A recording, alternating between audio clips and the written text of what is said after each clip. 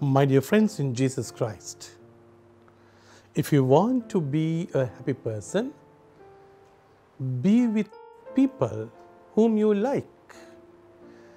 If you don't like them, you can't be happy.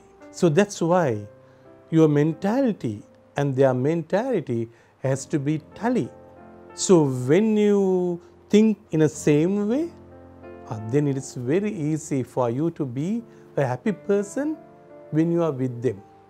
That's why you have to choose what type of a person. Is it okay to move with that person? Is it okay to be friendly with that person? You can't say, what can I do? No. So they are also human beings, I am also a human being. So I have to adjust now and I am going to live with them. For a short time you can live. After that you have to tell, okay, goodbye, I can't be with you. This is what happening even in the marriages and love affairs. Because they think, irrespective of all the religion or whatever the thing, is okay. But if the mentality is not tallying, if the human levels are not tallying, financial level is not tallying, if the thinking pattern is not tallying, if the family background is not tallying, then can't continue, because there will be clashes, there will be misunderstandings, there will be inner wounds. That's why you have to be very careful when you want to choose someone to live and to be a good friend.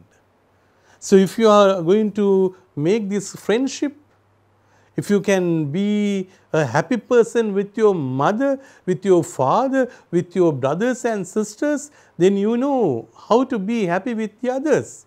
But unfortunately, at home we are not learning how to be happy with my sister, how to be happy with my brother, how to be happy with my father and mother.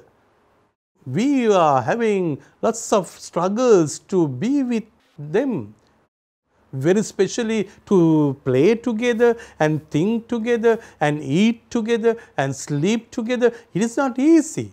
So from the beginning, always there will be inner clashes. So that's why we choose wrong people.